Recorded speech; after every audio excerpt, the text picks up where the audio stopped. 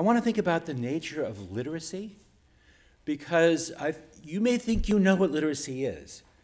You may think you know what learning is all about, but things are changing. So in particular, I want to start this discussion by asking you an obvious question.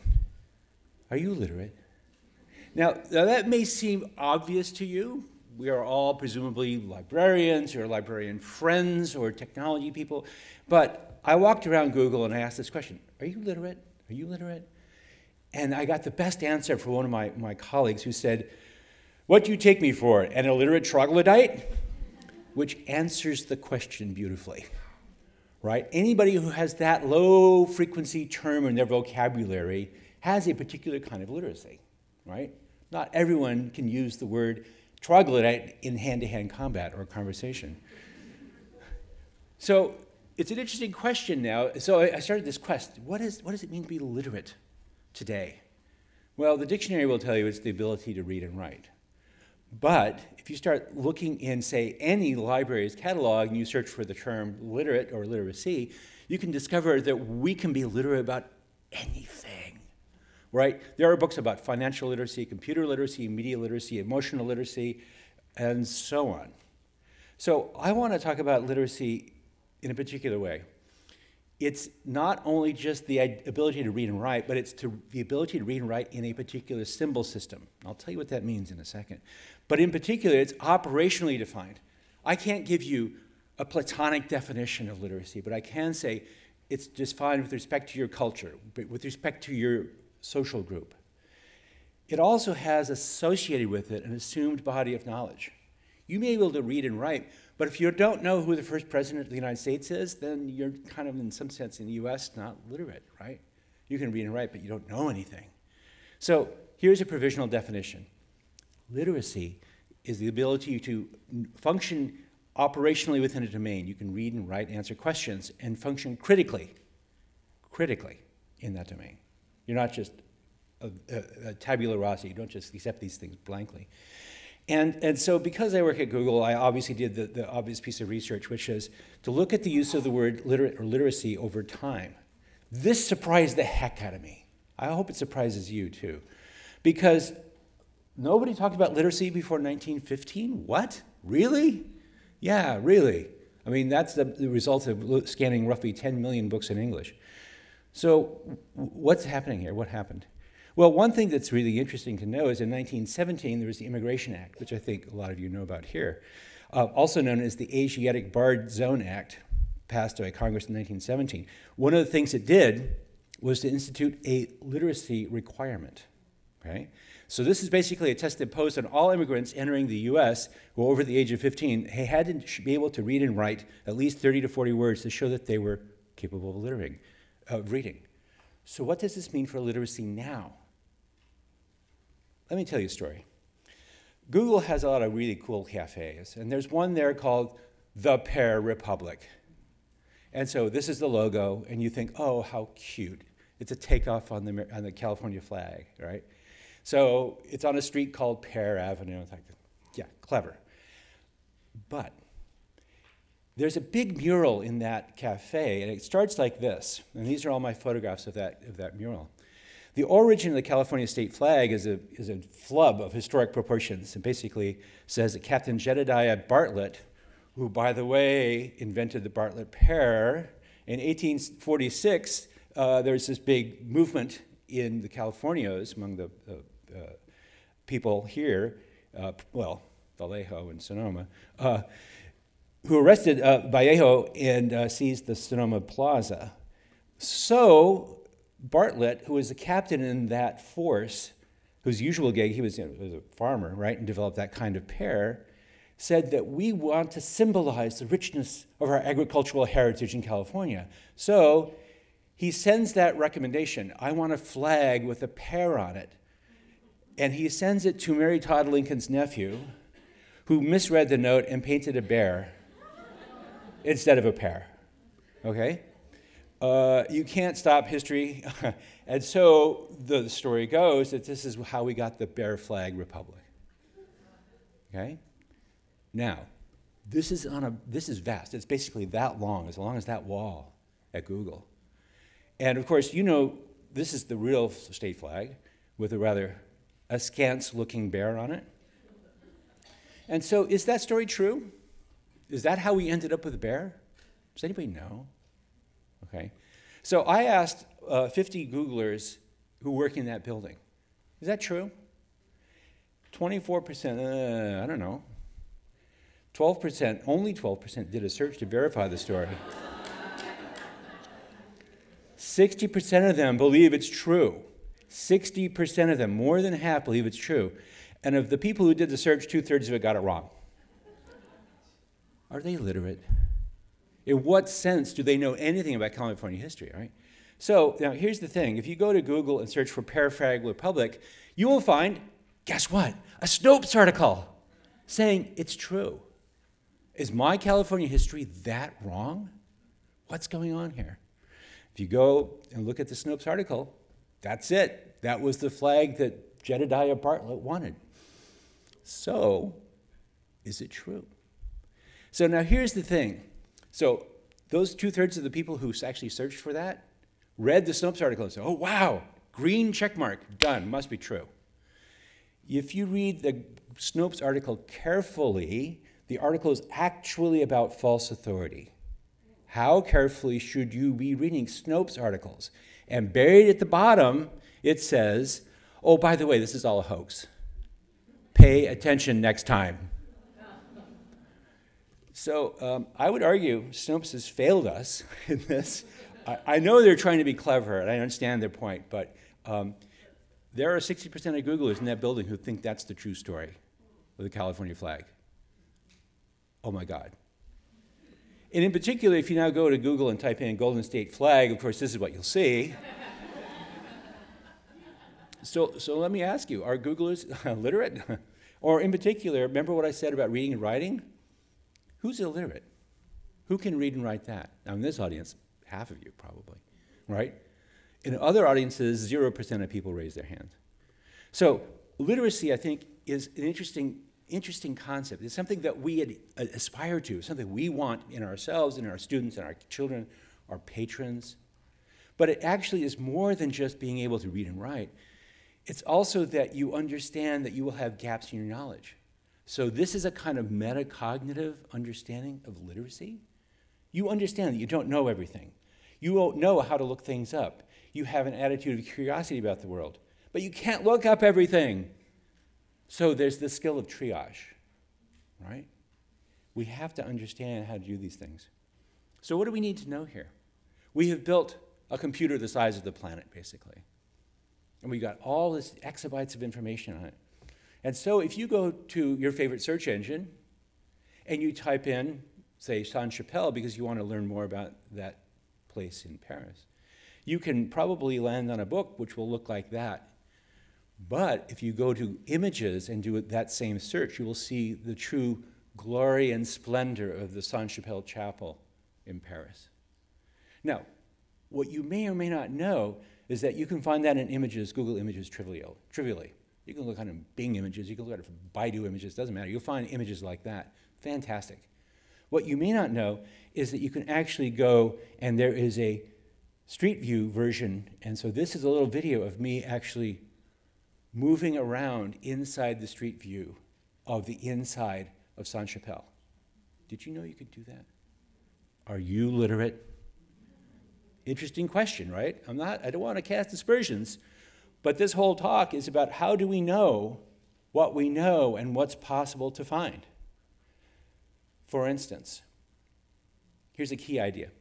The information world is not uniform, flat, and equally accessible. Surprise, surprise, right? Here's an example where Google has spent a lot of time and money to build a cultural institute in Paris, which basically highlights different topics, different museum collections, and it's part of our effort to sort of foreground a lot of this stuff. So there's a wonderful space and collection about Angkor Wat. Fabulous. 3D CAD models, history, et cetera, right? The thing is, when you search for Angkor Wat, this is buried on page 3. You've watched your patrons, nobody goes there, right? So you kind of have to know it exists. So an interesting aspect of literacy is knowing what's possible. right? Or at least having a dream of what's possible. For example, do you know that Google has an immense collection of archival newspapers? This is the Afro-American Ledger in Baltimore, one of the first black-owned newspapers in the United States. We've got the entire print run. Did you know that was possible? So what this is, it brings up this really interesting question about what is it possible to know and how do you know it? So for example, I want to show you this couple of seconds of this video of this woman putting on a VR headset and being able to look at the world through a VR environment. You can't get to that location in Florence. You can't get to a lot of these places. But this is through your headset. This is available on your laptop. And they won't let you fly over Manhattan like that, right? And yet, this is all easily accessible to you. Here, the person grabs the sun and changes time, literally. So you can go forward and backwards in time. So I come at this whole discussion from my particular perspective, which is I'm a cyber, tribal, techno, cognitive anthropologist. I study how people use information systems, not just Google, but all kinds of information systems, including your library, including reference librarians, including all kinds of stuff. How do they think about that and how do they know about it? But I'm also a software engineer, an AI guy, and a research scientist. And in particular, I am gray enough that I remember this. Do you remember life before Google? Right. You've been that person, haven't you? But now, of course, we've got the entire internet in our pocket, right? And in particular, about that VR thing, the availability of AR and VR on your laptop or on your phone changes the way you think about information. It changes the way you think about place. It changes the way you think about culture. It certainly changes the way you think about accessibility. So, for example, here is the Street View version of Stonehenge. It's difficult to look up what's growing on the inside of Stonehenge. But with Street View, you can just toggle around inside of there and look. Go check it out. So here, this is me, Street View, Stonehenge. If I want to see what's on the inside of those stones, you just do it. And we've been developing, and I mean we broadly, not just Google, but also Facebook, Bing, and so on, all these different kinds of things. And I want to highlight Google Translate. So Google Translate, you know about, it's had its issues. It's getting significantly better. Give us another 5 years, and it's going to be great. But in particular, in 2015, Jerry McCann and his colleague Shane Mulcahy were driving around in an ambulance in Cork, and they ran into a woman, they picked up a woman who was in the late stages of labor. And they're thinking, great, I need to give her instruction. But she only spoke Swahili, and they only speak English. What do? Well, Jerry pulled out his phone and said, push, and translated it to Swahili. And you see the little speaker icon there? He kept hitting that. Push, push, push. And now that baby is a happy baby living in Cork, right? So having that kind of availability of deeper kinds of interesting information and utility like that is game-changing for us. So what does it mean? What do we need to know about finding information and learning now? Because we all grew up in a world like this. Excuse me, younger people, you did not grow up in a world like this. I grew up in a world like this, right? This is fantastic. Wait, question. How many people have used one of these? Okay, this is a librarian group, okay? Sometimes I ask that same question. Nobody raises their hand. They say, what is that? And I have to explain. It's a card catalog, which is indexed by, in this case, author's last name. Suppose you want to search by the author's first name. Well, you know what to do. You take out all the cards and sort them by first name. No, you don't. That's insane. More importantly for us, you would never think to do that because that's insane, right? We obviously, though, if I give that to you in an Excel spreadsheet, you click column B, author's first name. Half a second later, you have it. Computation qualitatively, fundamentally changes the way we think about information. I'm also angry. But you see my point, right? These kinds of things shift the ability to think about what's possible. So what do we think about what's possible? What kinds of things can you find online? Don't say everything. I've interviewed a lot of people, primarily younger people, who, when I ask them that question, they say, I can find anything. What do you mean? Of course I can find anything. Not true, and you know that better than anyone. But let me give an example, because here's a photograph a friend of mine took on his cell phone. He says, "Ha-ha, Dan, bet you can't guess where that is." And it's true, it's kind of a generic beach, right? But what my friend did not know is that almost every cell phone photograph right, has EXIF metadata attached to it. And in particular, at the bottom is the lat long. So I take that and drop that into Google Maps and go to Google Street View at that location. That's, you see what I've done there? That's Street View, that's the photograph, that's Street View. Oh yeah, it's different, it's got a log on it. But not only do I know where it was taken, I know what time of day he was there when he took the photograph, right? Did you know when you send a cell phone photograph, you're sending your location, right? You have to, I think, understand that, and that's part of what I mean by knowing about. Literacy now means knowing what's possible. Literacy means knowing the access method, not necessarily for everything, but if you don't know what you're giving up when you do that, you're not particularly connected, not particularly informed. Now, this is interesting because as a research scientist, I do lots and lots of studies. And so one study I did was I asked people, how often do you search? You know, if I ask you, you say, oh, I did 20 times, or I did 32 or whatever, right? So here's the thing. When I ask people, how confident are you, 92% they're confident or very confident in their search skill. 92% of your patrons will say that to me, right? The others say, moderately confident. 66% of them search less than one time per day. Over half do less than one search a day, right? For less than 5 minutes. Trust me, you don't get good at anything doing it for roughly 10 minutes a week. You just don't, right? So I want to bring out this notion that I call informacy, which you may have heard of as information literacy. But too often, the phrase information literacy means learning how to run Excel or knowing how to open up Acrobat file. That's not what I mean. I mean knowing what information is as a first-class thing. Knowing, for example, what an index is, knowing what a sort order is, knowing what how information is structured. I'll use a word from Ramesh's talk, what an ontology is. You don't need to know what that word means, but it means roughly how is that stuff organized. If you don't know how information is organized, you're kind of at a disadvantage. So knowing what information is and how to use and interact with it. Now, let me show you an example here. This is a short video from one of my lab studies where I asked the guy in the study to find something interesting to do in San Francisco on the weekend, right?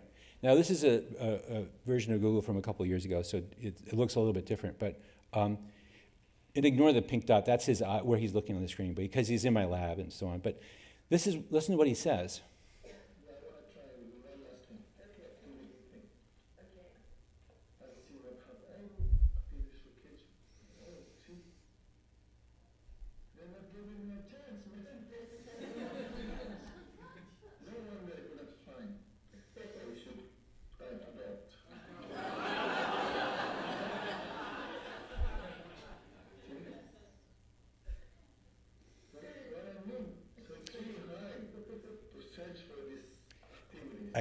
I love Laura laughing nervously in the background there, like, oh no, where's he going with this? So why is that clip funny, right? It's funny because he doesn't know what's on the internet.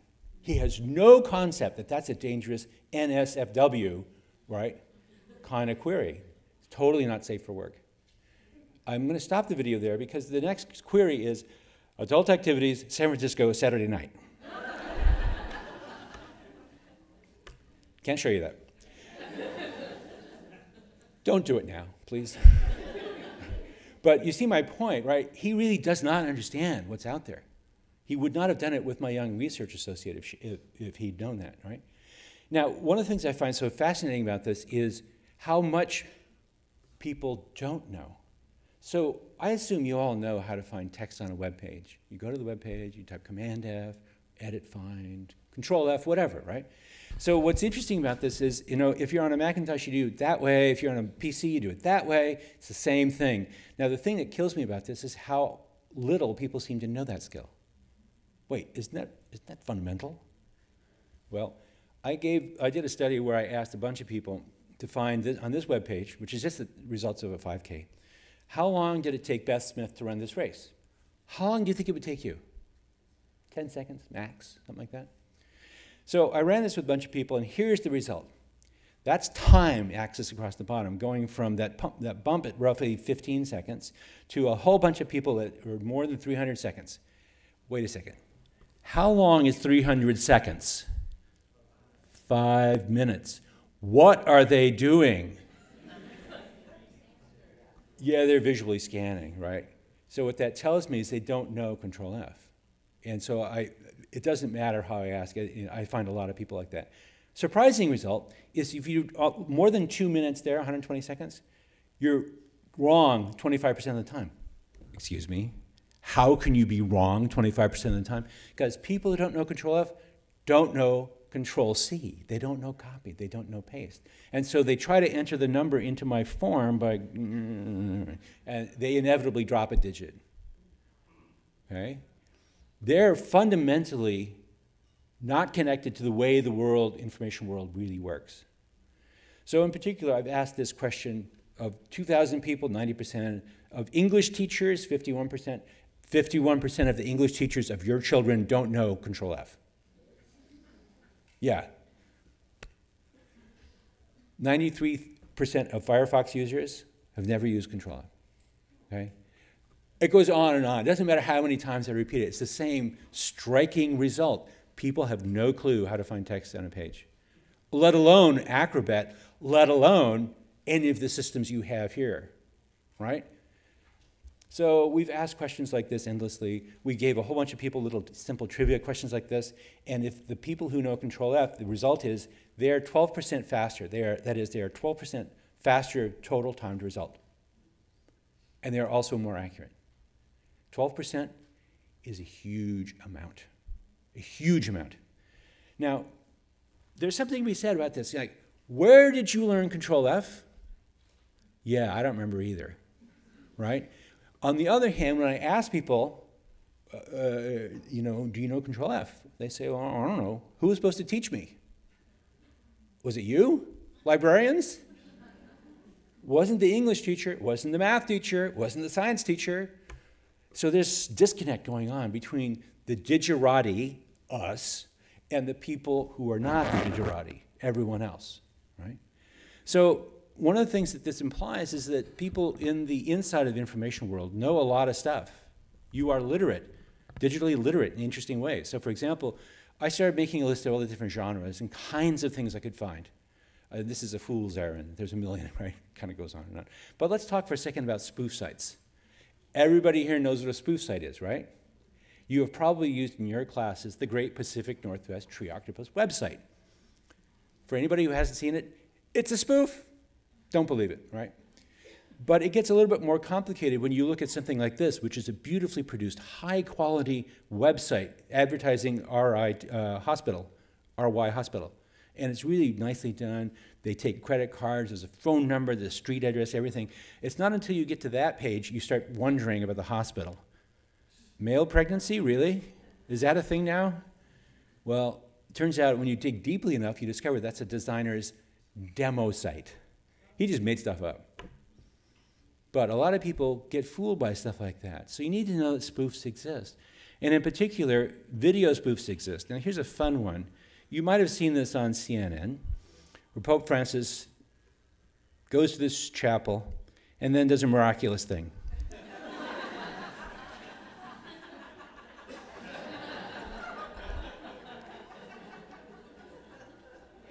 You're laughing. That's a miracle, right? It's a miracle of image editing, right? Now, you obviously looked at that and said, I don't believe it, right? It doesn't concord, it doesn't match with what you think, what you understand about the world. But there's more. People who are going to be using these systems, people who are literate now, need to understand how to think critically, how to look at media like that and understand it's probably not accurate. And in particular, they also need to know conventions of the culture. So we all know emoticons, right? We recognize the semantics of each of those, right? You know the terms like NSFW or ROTFL, right? You know those terms. But we have to recognize not all of our patrons do, because I found this on a famous question answering site. Is it true Rosa Parks would have moved to the back of the bus, but she was listening to her iPod? And the answer, the best answer, chose by the asker is, yeah, it's true. And then the response is, which is fantastic, she gives it 5 stars and says, thank you, I'll put that in my report. You have the nicest avatar. So what happened here? What happened was the asker didn't understand what that symbol meant. Now, you need to know that's the universal symbol for a sarcastic response. So the asker didn't understand that. And yet, they based their credibility assessment on the beauty of an avatar. Trust me, that's not the right way to evaluate credibility of a source, right? Of course, the weird thing is if you define that on Google, it'll tell you it's sticking the tongue out. It's a sarcastic reply. It's not serious. They missed that part of the culture, right? One of the interesting things about the internet is it's transcultural. It is transnational. And so you need to be able to look up stuff, say, from other cultures like this one. I don't know about you, but that looks like kind of a fun icon or emoticon I should use in my text to my daughter. Right, okay, some of you get it, right? The rest of you should look it up. Because it's actually the love hotel emoji. And an eggplant is not an eggplant. Just so you know, right? So there are these interesting, deeply embedded cultural things. But the beauty is you can look these things up. You need not be an idiot. You can actually check. Now, one of the things to understand is that a literate user understands how to use a dictionary, what a sort order, canonical sort order for texts are, and so on. You also understand that you can do things like this and look up what that image is. So where was that photograph taken? Does everybody know about Google reverse image search? Right? Yeah, you do a reverse image search and you find it was actually taken outside of Las Vegas at Red Rocks, beautiful place. You can search for archival content. Here's an image, something you may have found in a book. You photograph it, you search for it and discover it's actually from Napoleon's scientific, shall we say, voyage to Egypt, you know? You can find this stuff instantly. It changes the equation. I don't know about you, but when I was growing up, that was an impossible task. So all of a sudden, impossible searches have become trivial. They've become fast. That puts an interesting burden on us as teachers to teach how to do these things in a smart way, because content changes, right? We looked at this kind of list before. Let's talk about video for a second. Not only does the nature of video now changed in fundamental ways, but every minute we're here, 400 hours of content is being uploaded to YouTube. 400 hours. So let's think about Google Images. Every day, 850 million images are uploaded. We index all those things. Let's talk about scholarly papers. 1.8 million papers in 28,000 different journals, some of which have quality problems like this one. I'm not going to read it to you, but that's an actual paper published in an actual journal that has zero quality control, what we call vampire journals. The question for us as Google is, how do we automatically detect vampire journals? This one's easy. Other papers are harder to tell, okay? And of course, libraries are also subject to this because there are a lot of vampire books. If you find a book by the author Lambert M. Serhon, don't buy it. They're basically reprints of Wikipedia articles, for which they will charge you $87. Okay? It's an interesting way of spamming the Amazon catalog because they could write a program. So this person has over 120,000 publications. I don't think so. Something's wrong here. It goes on, right? There are millions of things like this. But importantly, we live in this interesting adversarial time where you can also search for applications that are completely bogus. No, you cannot turn your phone into a cattle prod. You cannot do a pregnancy detection test on your cell phone. But there are apps you can buy that will sell that property to you. We need to teach this to our patrons. You can index things, but is this part of your purview? Is this part of your catalog? Do you teach your patrons how to do this? So you can do this kind of stuff. You can search for these things, and different applications give you all kinds of metadata filtering, the ability to search for education apps within a particular style and genre and so on. So the search engines now index these things, right? We can search for a particular thing, and you can actually go into the app itself from the browser, which is a remarkable thing. It's actually running in a cloud somewhere. Question: how does one index these AI applications like an agent? So Google Home devices or Alexa are all powerful providers of information, but how do you search for them, right? You can go to Google Home and say, what is the ALA? And it will tell you, knowing full well, that there's a description of it. But think about this, there's a whole rest of the world which speaks another language than American English, American Standard English. So when I was in Japan, I heard this woman singing on the radio, and I thought, oh, that's great. I keep hearing her name on the radio, and it's Suji Ayano or something like that. So I go to Google and I type in my approximation of that. It spell corrects it in English. That's a cute trick. It took my English spelling and figured out what the correct Japanese spelling should be, and now I have her music on my phone. So there's this possibility of doing international, transcultural kinds of things. And in particular, have you ever looked at the Italian Wikipedia? Maybe not. But it's worth looking at other Wikipedias. So here's the English and the Italian version, the table of contents, for the Wikipedia articles for Leonardo da Vinci in English and Italian. Notice anything different between them? Yeah, the Italians really care about Leonardo. The bio section of the Italian Wikipedia article is longer than the entire entry in English, completely longer. So once you start looking at multiple languages, different cultures, these are 4 different languages for the same article. You see where this is going? If you've got computation in your phone, it allows you to do things like that. That's Google Lens running on my phone, doing a replacement in place using the same font, cute trick, doing the translation. So Informacy, as I've been thinking about, is being information literate, understanding what kinds of things you can ask, what kinds of responses are possible. So for instance, my son is a big Stanford basketball fan, and there's a song that they sing at Stanford, it's like that. And he says to me, Dad, I want that on my phone. How do I find it? Dad, you work at Google. How do I find it? And I think about it for a second. I think, oh, let's use SoundHound or Shazam or something like that, right? No, it doesn't work. It's 1,000 drunken Stanford fans singing, right? So these things only work with nice, clean recordings, not that. So I said, son, let's do lyric search, right? What are the lyrics? Oh, yeah. I say, give up. You're not going to get it. He goes to Google, being my son, and types in, Damn it. He now has that song on his phone. So what did I not get? Content changes. And in particular, all those QA sites, the question answering sites I was talking about, there's a million of them now. They're super important, and they're now answering questions exactly like this one. They're even more important in other cultures. Naver QA site in Korea is massive, and it's really rich and interesting. And yet, we're also creating new kinds of media, new kinds of genres of things. So for example, we can now write programs that will go out and find images from different times and then aggregate those into a time lapse. And this is a place you might recognize. That's Lombard Street.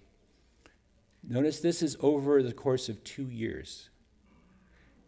It is an aggregated time lapse. No one person took this. Who owns the copyright? I don't know. I have no idea, right? More importantly, how do you find such things? How do you find something like this? This is actually not a video. This is a set of images that I pulled off of a Japanese satellite web server and made into a video. Do you know how to do that? Do your patrons know how to do that? So what it's really trying to get to is how can we shift the culture of us, of our patrons and so on, to think about these things. So you probably have this book in your stacks, right? 20,000 Leagues Under the Sea. What does the title refer to? When I ask people, they typically say, it's about a submarine, right? And that goes down 20,000 leagues. And I say, okay, what is a league? It's a unit of measure about 3 miles. What's 20,000 leagues in miles? 69,000 miles. What is the diameter of the Earth? That's probably not the depth, right, it went to. So what it tells me is that people didn't understand the title. They didn't understand the first 4 words. What else are you not understanding, right? So what we need to start thinking about is how do we help our patrons become critical thinkers, literate understanders of what we have to offer. And I mean we librarians, we Google, we the world. So it's important, and it's no longer optional. I mean, when I was in 6th grade, oh yes, critical thinking skills are important. Yeah, okay, now let's talk about chemistry. Right? It was about like that. But of course, people find websites like that, like EPAFacts.com, and believe it's about the EPA in DC. Now, what's odd about that is when you actually look at the About page for EPAFacts.com, which is what most people tell you to do. If you want to assess the credibility of a site, go check the About page. Wait, who wrote the About page? The people who run the site. Okay? So if you go to EPAFacts.com, it says, EPAFacts is Project Environmental Policy Alliance dedicated to highlighting the high-cost Environmental Protection Agency. Okay, your spidey sense should be ringing at this point, right? A, it's a .com site, it's not a .gov site. Who knows about .gov sites? You do, your patrons have no clue, right? So they don't have a spidey sense going at this point, right? And then there's this weird thing, Environmental Policy Alliance versus Environmental Protection Agency. Whatever. If you actually look up the EPA's logo, you see that they're clearly spoofing the logo, right? So when you do this and dig in a little bit more, you say, well, let's check out, where is this place? Oh, it's in DC. That makes sense. But it's Suite 800. The EPA's in a suite? Really? So let's look up the EPA's address, or actually let's look up that street address, and you'll find another company there called Berman and Company. Wait, the EPA shares a suite with Berman and Company? My spidey sense is going thermonuclear at this point, right? So let's look up the real EPA, and they are at 1200 Pennsylvania Avenue. That makes sense, right? That's consonant with everything you know. Them sharing office space with a lobbying firm, which is what Berman and Company is, makes no sense. Okay, now here's the striking thing. My colleague Sam Weinberg at Stanford has found out that 80% of university, at a well-known West Coast university, shall we say, can't do this. 80% of university people, students, at a well-known West Coast university cannot do this. And so when you end up with people looking at things like that, they don't understand that they're all cloned. That's all made-up stuff. They don't understand that you can copy an entire website. So we end up with this interesting quality-quantity paradox. We have a universe of content, but little kind of speculation issues with quality. How do we teach? How do we help our patrons become discerning quality readers? What do you need to know to be literate? You need to know your tools. How many people know what that is? Okay? It's awesome. I didn't learn about it until I was 35. And you may think of me, oh, Dan, you're so illiterate. You know nothing. How many men know what that is? Okay? Not to cast aspersion, but I know what it is. I use it all the time. It's a thread puller, right? It changes the game if you're trying to thread the stupid needle, right? Okay, how many people know what that is? Okay? It doesn't matter, but with search by image, you can figure out what these things are. More importantly, if you go and know how to search for a tool that changes the way you think about content. So for example, I've given this problem to, at this point, probably 1,000 different people. But in this study, I did it for 250 Google search engineers, the people who built Google for you. Right? I asked them, can you find this house? It's 900 University Avenue, downtown Palo Alto. Can you find an aerial photo of this house taken before 1977? How hard can that be? None of them got it right. 0. I asked 2,000 people to do this same task, gave them as much time as they want. 1 person out of 2,000 got it. He was not a librarian. Okay? So what went wrong, right? The solution you should have known about, and in particular the Google engineers should have known about, is that we have this thing called Google Earth, which has the ability to go back in time. How many people knew that, right? There's archival aerial imagery in Google Earth. And so this is a picture of that location, 1948. Check it out. Check San Francisco. In particular, check the wartime, because the city was all blacked out, as you would expect, right? So we need to think, how can we communicate and help become literate? How can we tell our patrons ourselves how to do these things? Because not only is there unbounded new interesting opportunities, new kinds of content, but we also live in a world where fake content happens. This is Superstorm Sandy, right, New Jersey. And it was trivial to find out that that was a faked photograph. No, there were not sharks in New Jersey, right? But as Hemingway said, every person should have a built-in crap detector. Although it gets hard, because this was from the previous, yeah, I'm gonna go a couple minutes over. Actually, I have 4 minutes left on my timer. Because I have a millisecond correct timer. This is the Grand Marv Tarkin, or Peter Cushing, who obviously died before that movie was made, but we can build synthespians, build a computer graphics model and light it appropriately, and you get great. Now, carrying this forward, there's now, of course, this property is behavior of deepfakes. Jennifer Lawrence at Golden Globes and Stephen Buscemi on the right. You can combine those 2 images, creating a very kind of creepy thing. You can do this in video. Ick, right?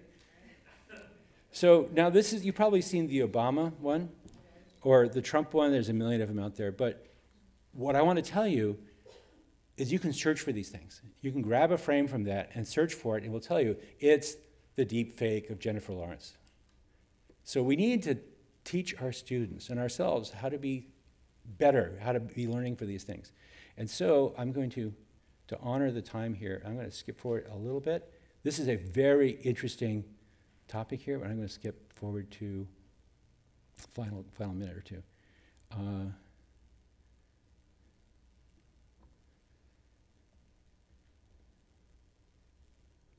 So one thing to realize is that we need to be able to teach these basic skills. You know, learning how to ask the right questions, knowing what tools exist, what resources exist.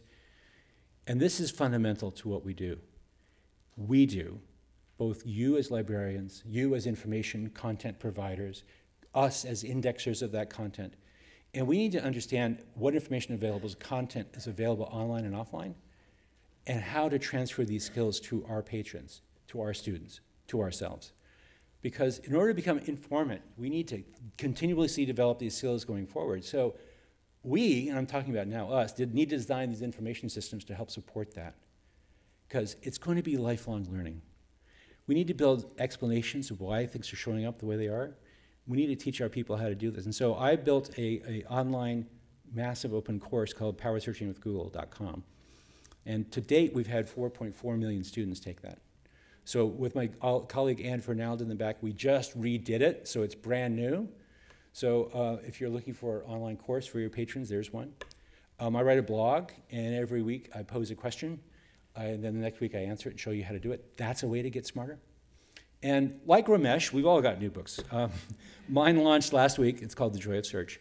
And it has a lot of these examples in the book, and it's overtly an attempt to help people through the mechanism of stories learn how to become more informant, better searchers. Because tomorrow's illiterate, as Alvin Toffler pointed out so long ago, tomorrow's illiterates will not be those who cannot read or write, but those who cannot learn, unlearn, and relearn. And so I want to end there with the thought that it's important for all of us, to understand what's possible, what's out there, what we can do, and most importantly, to be an informant learner, learn how to learn the next thing. That's a kind of metacognitive trick that we all need to incorporate in our daily lives. It's not enough to have learned library science once upon a time, because it's changing daily. Thank you very much.